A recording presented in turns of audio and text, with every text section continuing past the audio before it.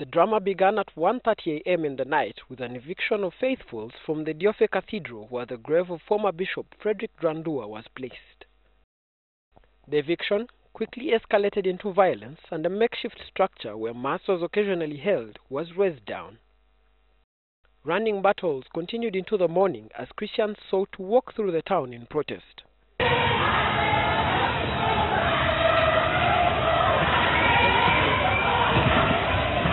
Police used tear gas to disperse the protesters.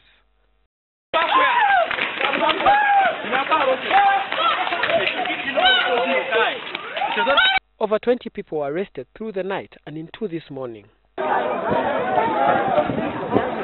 Arua Catholic Diocese has been on the heels of simmering tensions between Christians and their newly appointed bishop.